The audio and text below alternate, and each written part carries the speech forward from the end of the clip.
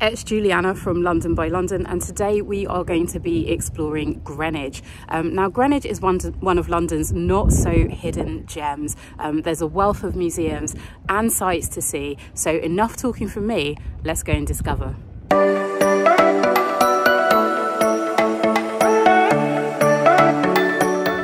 And I'm standing here in front of one of Greenwich's best known sites, which is the Cutty Sark. What is the Cutty Sark exactly?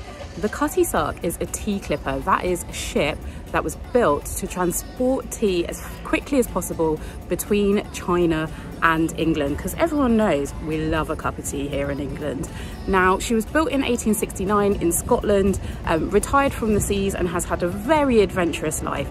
But the latest stage of that is here in Greenwich, where she underwent a massive restoration project in between 2007 and 2012, which saw her lifted out of the water so that you could see her in her full glory for the first time.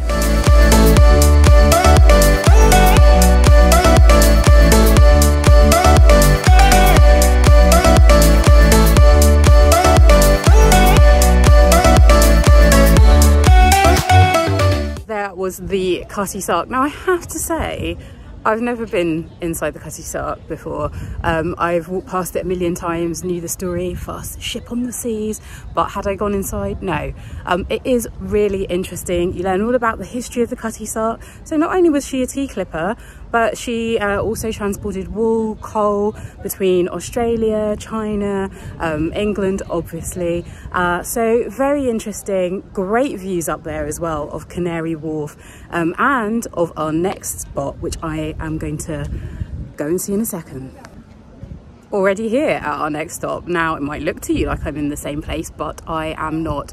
We are going to go and see the Greenwich Foot Tunnel. Now it might not look like much on the outside, but this was actually a massive solution to a huge problem in the Victorian times, which was how to get from one side of the river to another. And the solution lay under the river.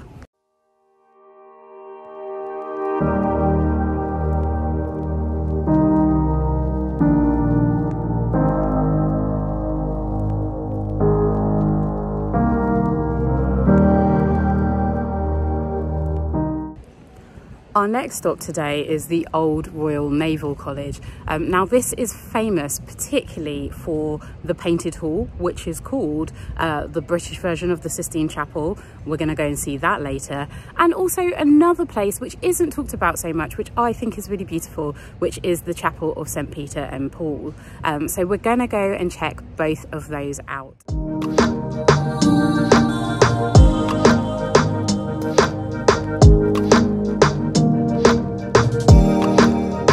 Now there we are, the old painted hall. Now it's spectacular, isn't it? And even more so, I think, when you realise that rather than being built as part of a royal palace, it was built for old retired Navy seamen. And they would show visitors around, kind of give a tour of the hall and talk about all the little tidbits and the allegories and figures that you can see within it. But I think it's really cool that it was just painted, this elaborate and gorgeous Baroque painting for retired Navymen. Don't forget to pop into the Chapel of St. Peter and Paul for some more OTT interiors either.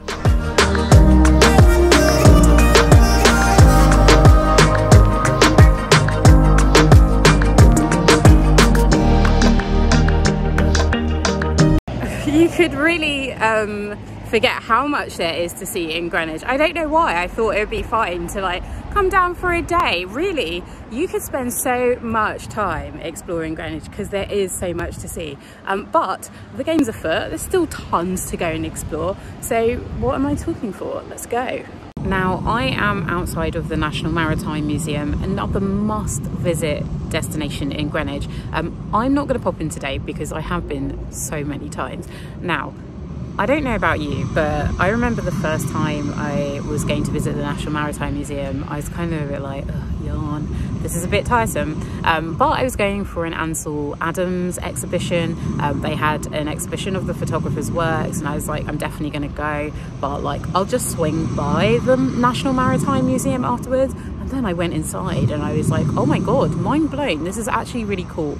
And obviously the UK is has a strong maritime history, and actually like it's presented really well. It's very thoughtfully presented, very interestingly curated, and it tells a very balanced story about the history of the UK and Greenwich's maritime history. So why would you not want to find out more about that?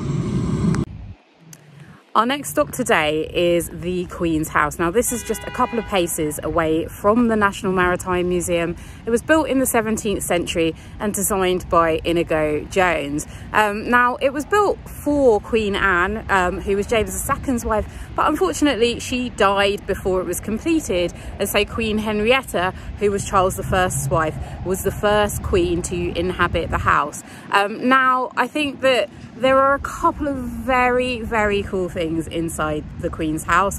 One is the tulip staircase, and two is the new art collection, or the art collection that it has inside.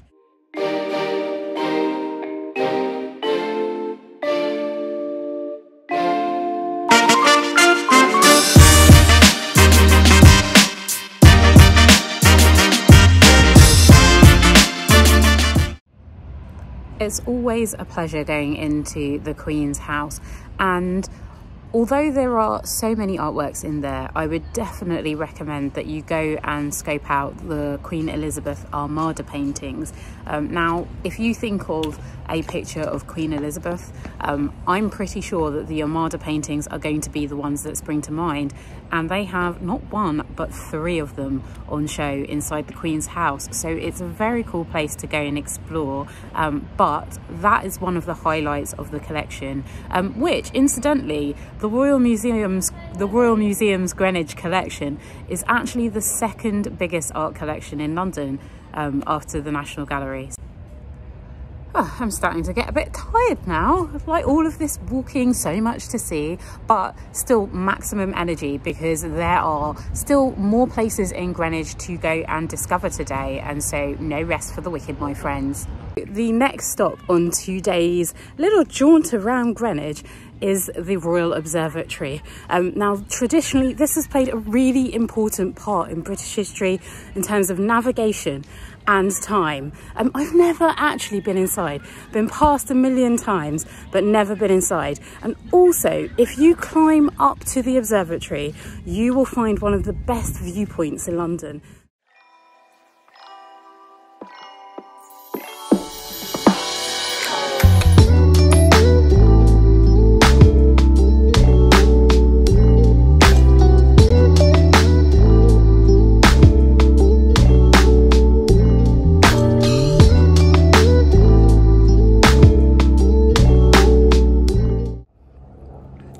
Now, Greenwich is one of London's royal parks, and it's actually the oldest of the royal parks, dating back originally to the Roman times, and then the site of Greenwich Castle and Palace, and now Greenwich Park. Now, it was actually Henry VIII who introduced the deer that you can still see here today to the park. It was one of his favourite royal hunting grounds, and so it's a park with a really interesting history.